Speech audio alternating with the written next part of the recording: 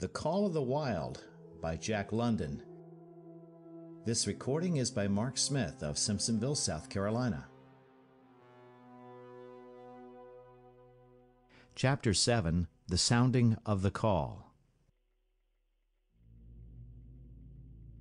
When Buck earned $1,600 in 5 minutes for John Thornton, he made it possible for his master to pay off certain debts and to journey with his partners into the East after a fabled lost mine, the history of which was as old as the history of the country. Many men had sought it, few had found it, and more than a few there were who had never returned from the quest. This lost mine was steeped in tragedy and shrouded in mystery. No one knew of the first man. The oldest tradition stopped before it got back to him. From the beginning there had been an ancient and ramshackle cabin. Dying men had sworn to it, and to the mine the site of which it marked, clinching their testimony with nuggets that were unlike any known grade of gold in the Northland. But no living man had looted this treasure house, and the dead were dead. Wherefore John Thornton and Pete and Hans, with Buck and half a dozen other dogs, faced into the East on an unknown trail to achieve where men and dogs as good as themselves had failed. They sledded 70 miles up the Yukon, swung to the left into the Stewart River, passed the Mayo and the McQuestion, and held on until the Stewart itself became a streamlet, threading the upstanding peaks which marked the backbone of the continent. John Thornton asked little of man or nature. He was unafraid of the wild. With a handful of salt and a rifle, he could plunge into the wilderness and fare wherever he pleased and as long as he pleased.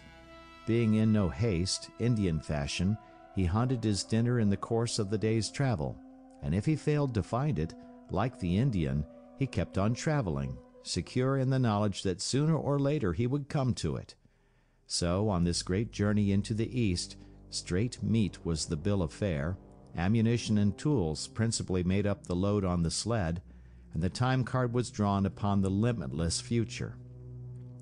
To Buck it was boundless delight, this hunting, fishing, and indefinite wandering through strange places.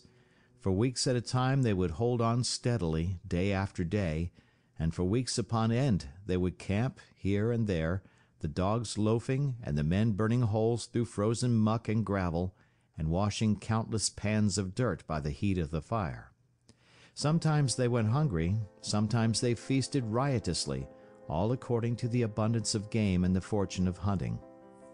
Summer arrived, and dogs and men packed on their backs, rafted across blue mountain lakes, and descended or ascended unknown rivers in slender boats whipsawed from the standing forest.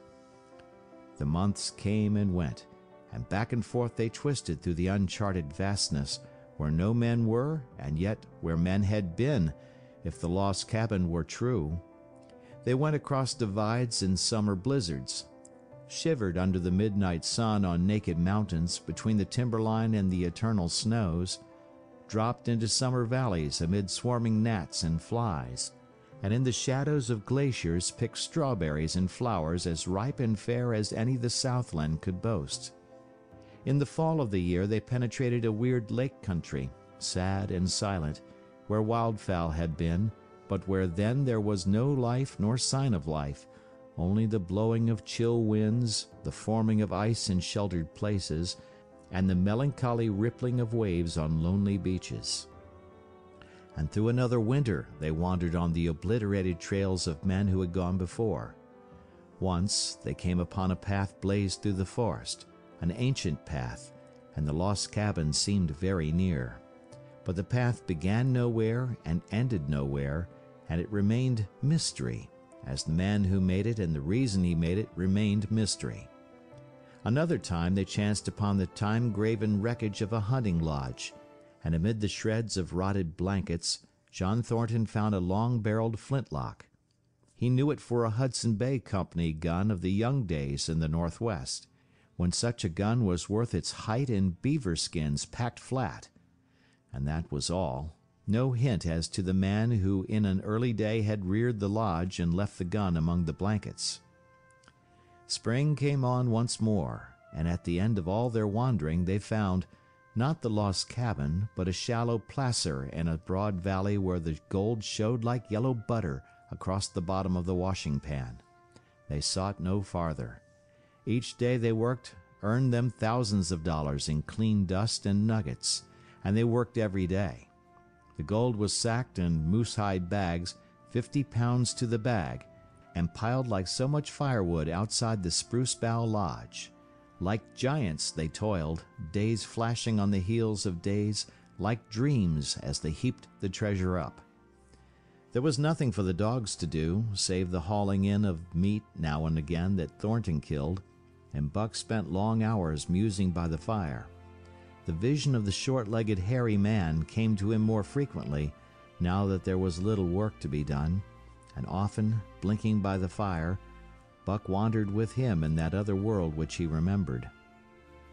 The salient thing of this other world seemed fear.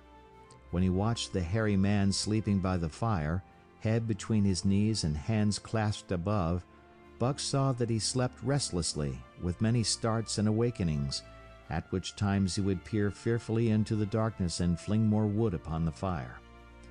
Did they walk by the beach of a sea, where the hairy man gathered shellfish and ate them as he gathered, it was with eyes that roved everywhere for hidden danger, and with legs prepared to run like the wind at its first appearance. Through the forest they crept noiselessly, Buck at the hairy man's heels, and they were alert and vigilant, the pair of them, ears twitching and moving and nostrils quivering, for the man heard and smelled as keenly as Buck. The hairy man could spring up into the trees and travel ahead as fast as on the ground, swinging by the arms from limb to limb, sometimes a dozen feet apart, letting go and catching, never falling, never missing his grip. In fact, he seemed as much at home among the trees as on the ground, and Buck had memories of nights of vigil spent beneath trees wherein the hairy man roosted, holding on tightly as he slept. And closely akin to the visions of the hairy man was the call still sounding in the depths of the forest. It filled him with a great unrest and strange desires. It caused him to feel a vague, sweet gladness, and he was aware of wild yearnings and stirrings for he knew not what. Sometimes he pursued the call into the forest, looking for it as though it were a tangible thing, barking softly or defiantly as the mood might dictate. He would thrust his nose into the cool wood moss, or into the black soil where long grasses grew, and snort with joy at the fat earth smells. Or he would crouch for hours, as if in concealment, behind fungus-covered trunks of fallen trees, wide-eyed and wide-eared to all that moved and sounded about him. It might be, lying thus, that he hoped to surprise this call he could not understand, but he did not know why he did these various things. He was impelled to do them, and did not reason about them at all. Irresistible impulses seized him. He would be lying in camp, dozing lazily in the heat of the day, when suddenly his head would lift and its ears cock up, intent in listening, and he would spring to his feet and dash away, and on, for hours, through the forest aisles and across the open spaces where the niggerheads bunched. He loved to run down dry watercourses, and to creep and spy upon the bird life in the woods. For a day at a time he would lie in the underbrush where he could watch the partridges drumming and strutting up and down. But especially he loved to run in the dim twilight of the summer midnights, listening to the subdued and sleepy murmurs of the forest, reading signs and sounds as man may read a book, and seeking for the mysterious something that called, waking or sleeping, at all times, for him to come.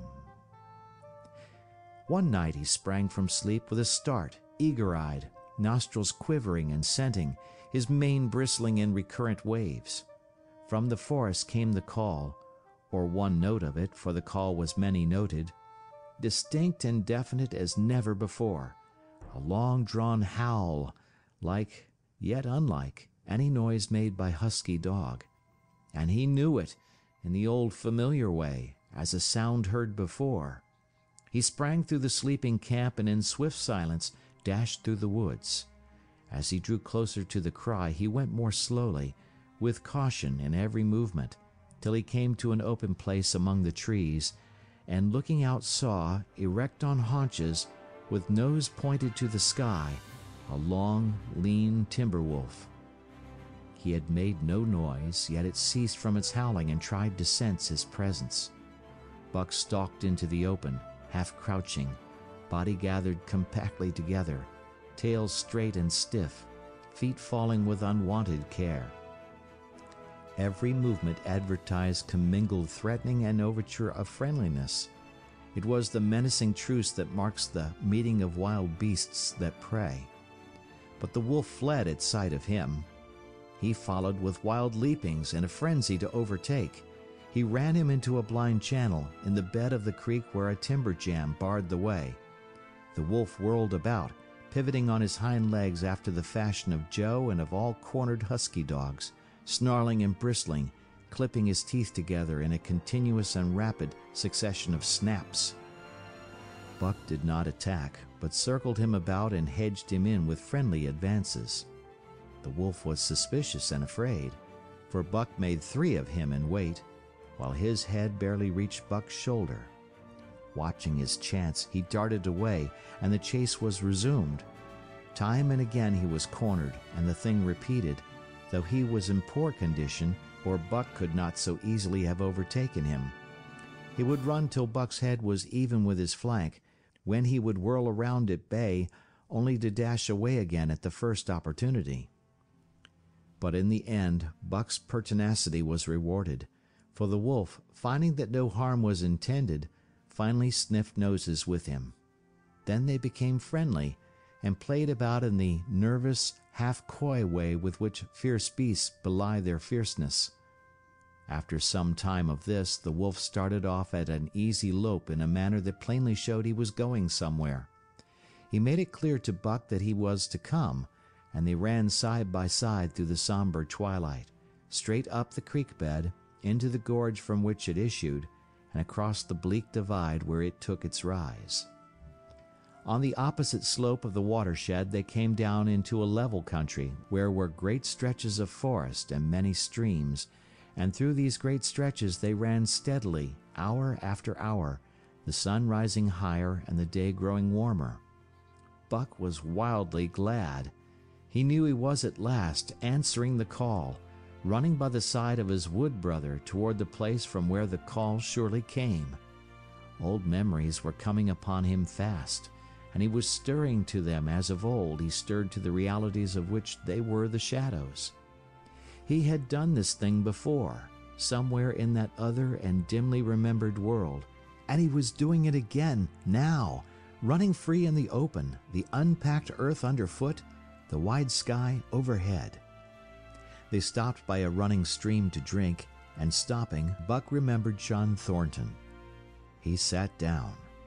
The wolf started on toward the place from where the call surely came, then returned to him, sniffing noses and making actions as though to encourage him. But Buck turned about and started slowly on the back track. For the better part of an hour the wild brother ran by his side, whining softly. Then he sat down, pointed his nose upward, and howled. It was a mournful howl, and as Buck held steadily on his way, he heard it grow faint and fainter until it was lost in the distance.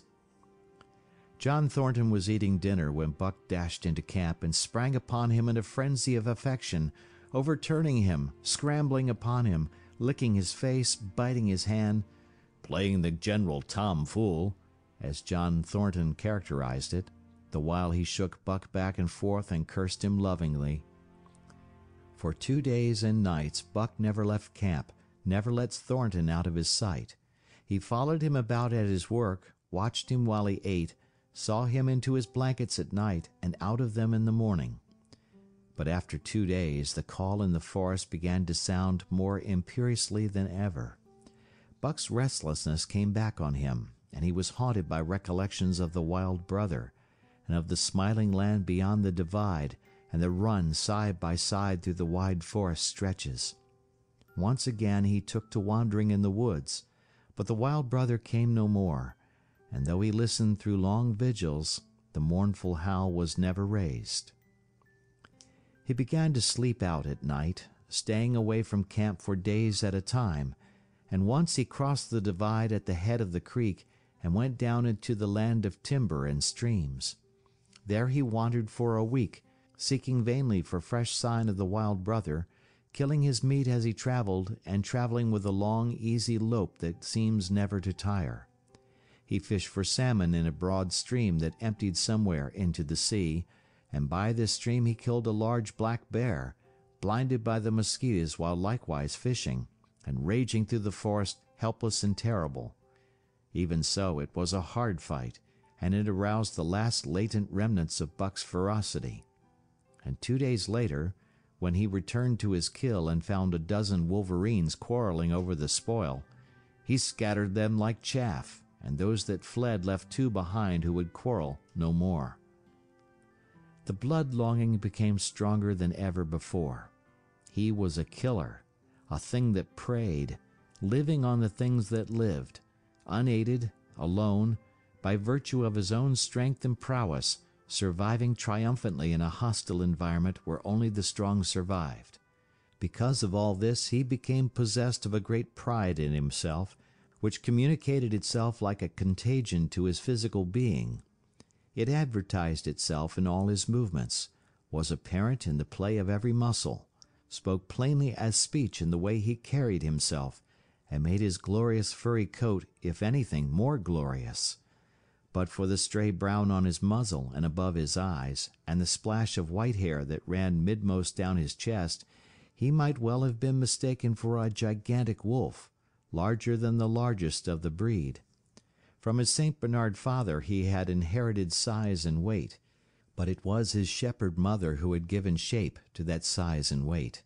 His muzzle was the long wolf muzzle, save that was larger than the muzzle of any wolf, and his head, somewhat broader, was the wolf head on a massive scale.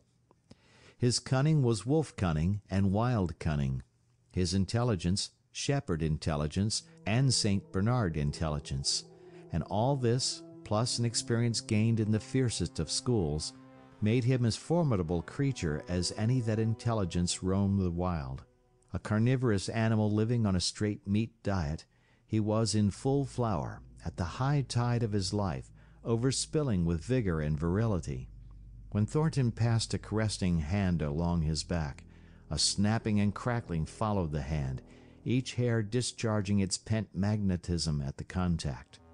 Every part, brain and body, nerve tissue and fiber, was keyed to the most exquisite pitch, and between all the parts there was a perfect equilibrium or adjustment. To sights and sounds and events which required action, he responded with lightning-like rapidity. Quickly as a husky dog could leap to defend from attack or to attack, he could leap twice as quickly. He saw the movement or heard sound, and responded in less time than another dog required to compass the mere seeing or hearing. He perceived and determined and responded in the same instant. In point of fact, the 3 actions of perceiving, determining, and responding were sequential, but so infinitesimal were the intervals of time between them that they appeared simultaneous. His muscles were surcharged with vitality and snapped into play sharply, like steel springs. Life streamed through him in a splendid flood, glad and rampant, until it seemed that it would burst him asunder in sheer ecstasy and pour forth generously over the world. "Never was there such a dog," said John Thornton one day as the partners watched Buck marching out of camp. "When he was made, the mold was broke," said Pete. "By jingo, I think so myself," Hans affirmed. They saw him marching out of camp, but they did not see the instant and terrible transformation which took place as soon as he was within the secrecy of the forest. He no longer marched. At once he became a thing of the wild, stealing along softly, cat-footed, a passing shadow that appeared and disappeared among the shadows. He knew how to take advantage of every cover, to crawl on his belly like a snake, and like a snake to leap and strike. He could take a ptarmigan from its nest, kill a rabbit as it slept, and snap in mid-air the little chipmunks fleeing a second too late for the trees. Fish in open pools were not too quick for him, nor were beaver, mending their dams, too wary. He killed to eat, not from wantonness, but he preferred to eat what he killed himself. So a lurking humor ran through his deeds, and it was his delight to steal upon the squirrels, and when he all but had them, to let them go, chattering in mortal fear to the treetops.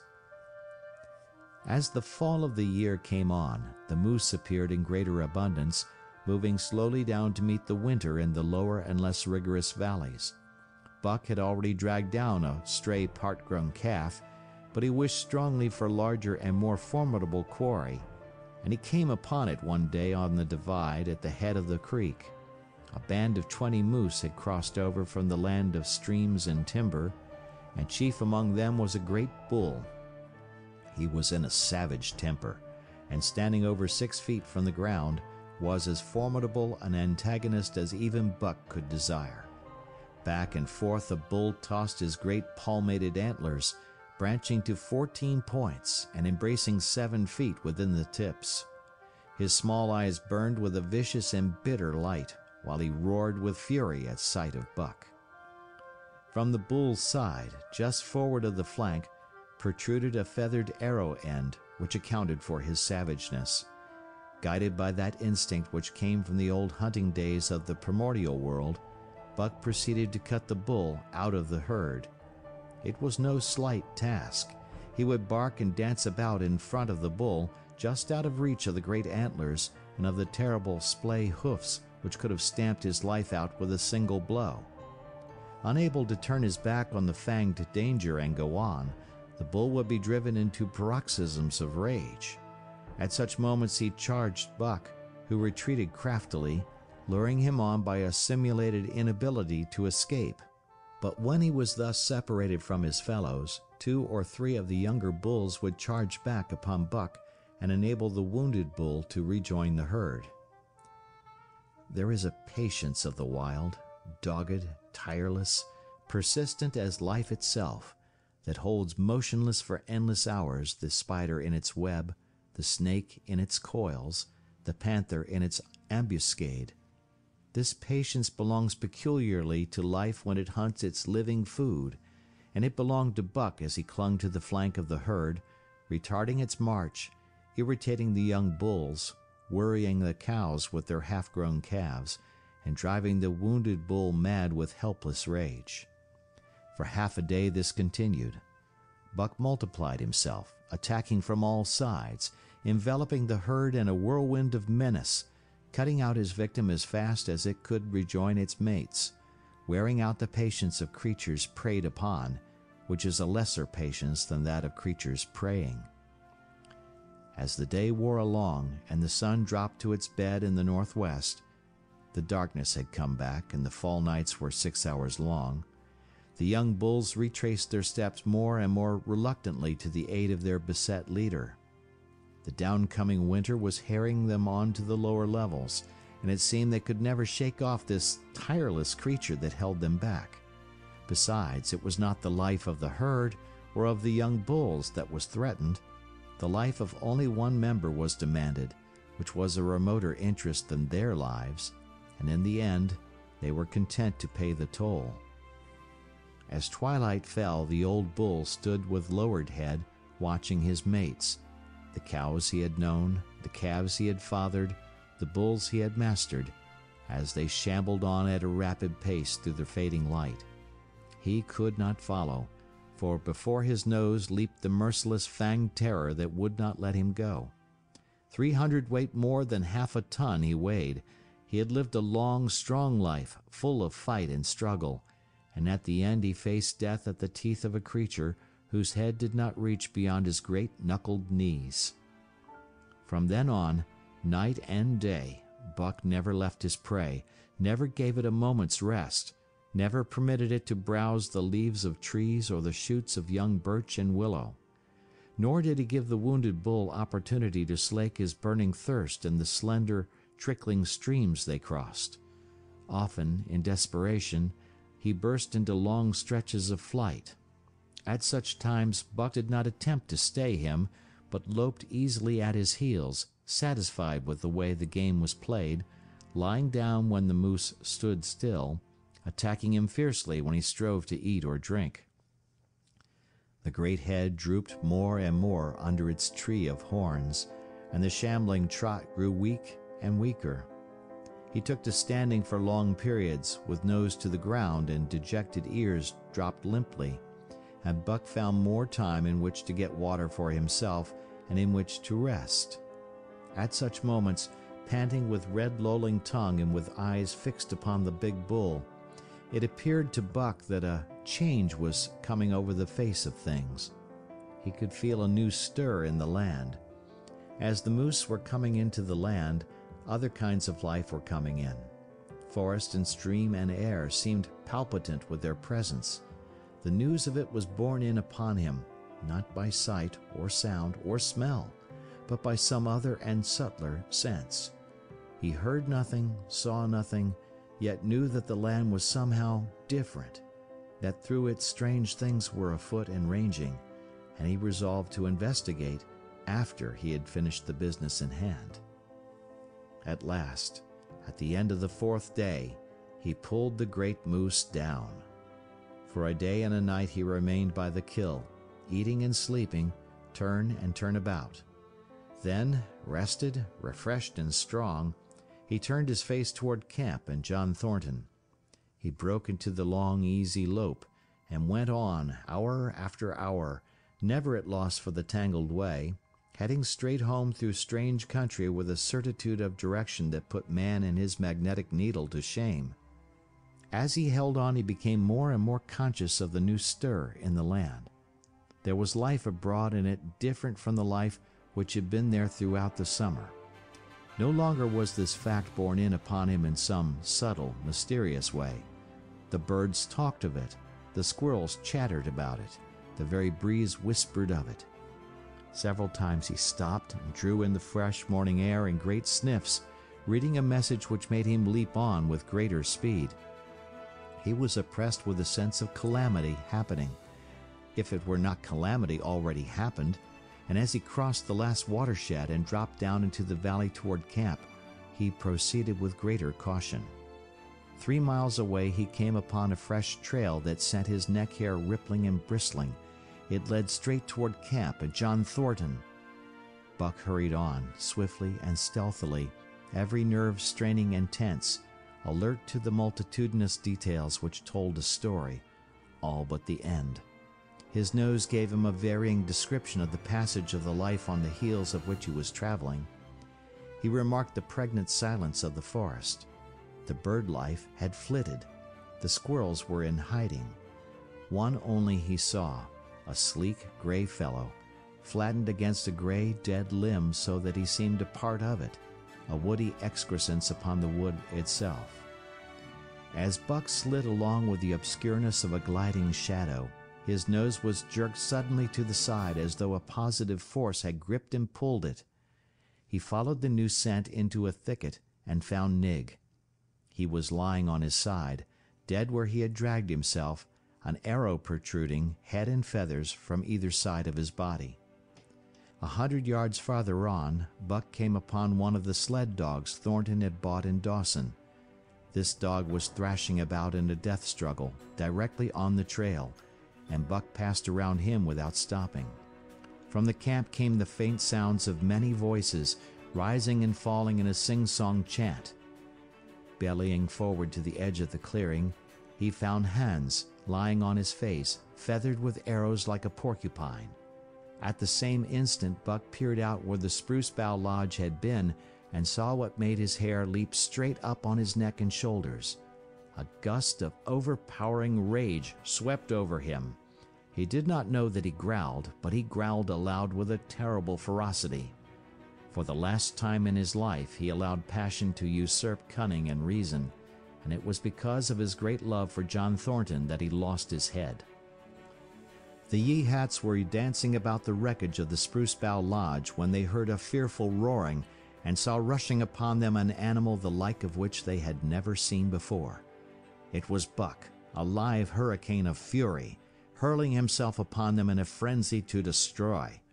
He sprang at the foremost man, it was the chief of the Yehats, ripping the throat wide open till the rent jugular spouted a fountain of blood.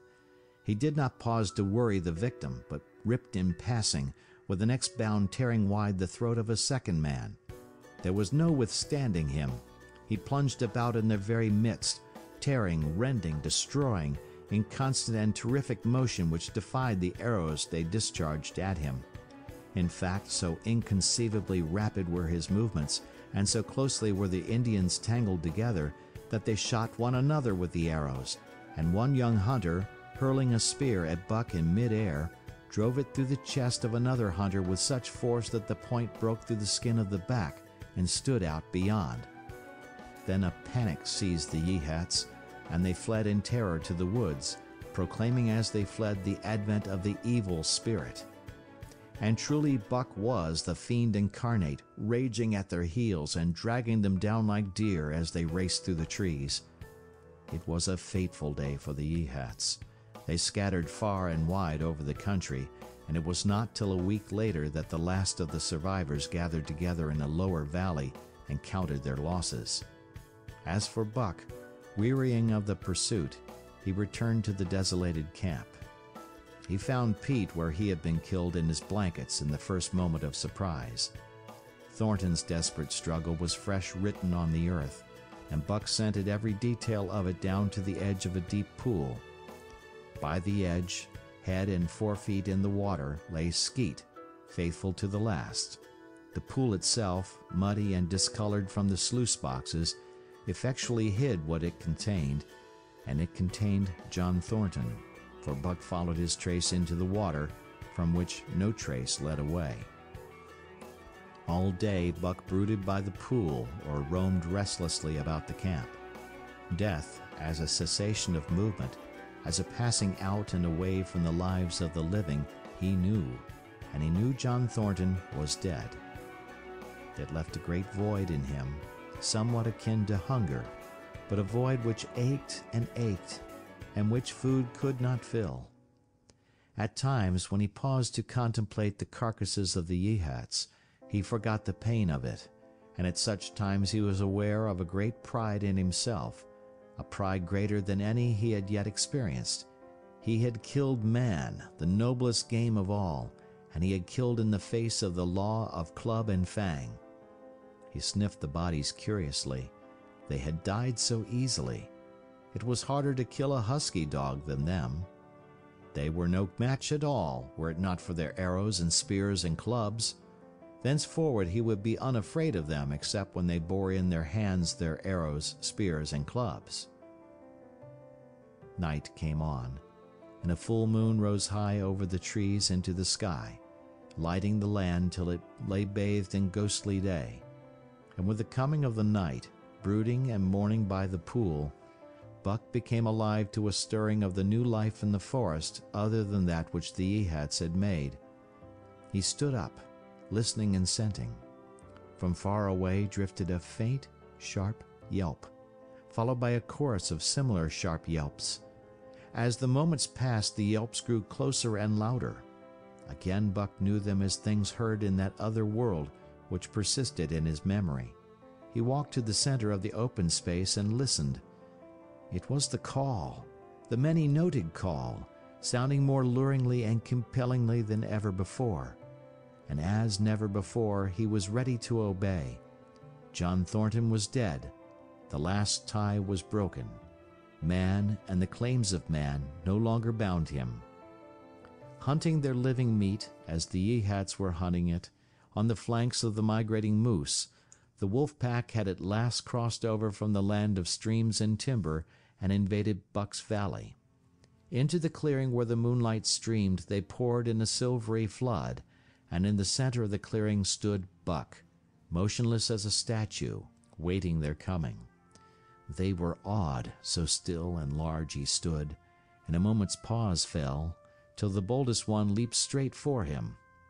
Like a flash Buck struck, breaking the neck. Then he stood without movement, as before, the stricken wolf rolling in agony behind him. 3 others tried it in sharp succession, and one after the other they drew back, streaming blood from slashed throats or shoulders. This was sufficient to fling the whole pack forward, pell-mell, crowded together, blocked and confused by its eagerness to pull down the prey. Buck's marvelous quickness and agility stood him in good stead. Pivoting on his hind legs and snapping and gashing, he was everywhere at once, presenting a front which was apparently unbroken, so swiftly did he whirl and guard from side to side.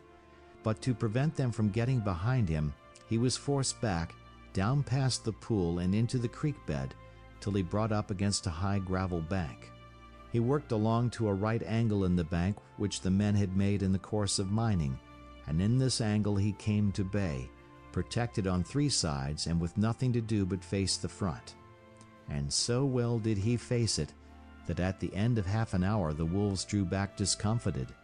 The tongues of all were out and lolling, the white fangs showing cruelly white in the moonlight. Some were lying down with heads raised and ears pricked forward. Others stood on their feet, watching him, and still others were lapping water from the pool.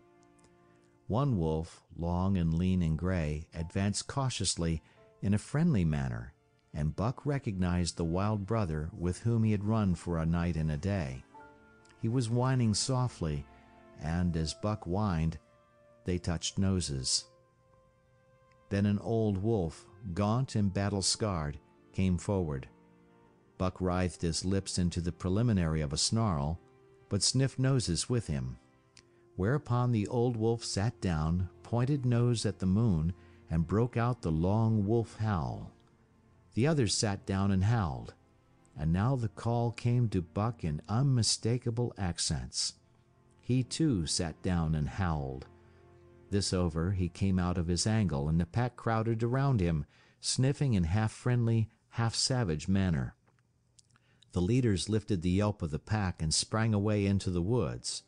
The wolves swung in behind, yelping in chorus, and Buck ran with them, side by side with the wild brother, yelping as he ran. And here may well end the story of Buck.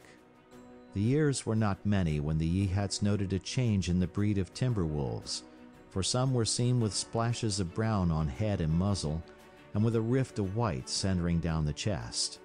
But more remarkable than this, the Yehats tell of a ghost dog that runs at the head of the pack.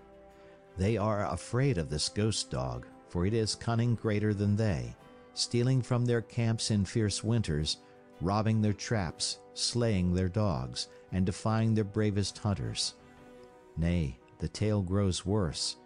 Hunters there are who fail to return to the camp, and hunters there have been whom their tribesmen found with their throats slashed cruelly open, and with wolf prints about them in the snow greater than the prints of any wolf. Each fall, when the Yehats follow the movement of the moose, there is a certain valley which they never enter, and women there are who become sad when the word goes over the fire of how the evil spirit came to select that valley for an abiding place. In the summers there is one visitor, however, to that valley, of which the Yehats do not know. It is a great, gloriously coated wolf, like and yet unlike all other wolves. He crosses alone from the smiling timberland and comes down into an open space among the trees. Here a yellow stream flows from rotted moose-hide sacks and sinks into the ground, with long grasses growing through it, and vegetable mold overrunning it and hiding its yellow from the sun. And here he muses for a time, howling once long and mournfully, ere he departs. But he is not always alone. When the long winter nights come on and the wolves follow their meat into the lower valleys, he may be seen running at the head of the pack through the pale moonlight or glimmering borealis, leaping gigantic above his fellows, his great throat a-bellow as he sings a song of the younger world, which is the song of the pack. Chapter 7, End of Book. Thank you for listening.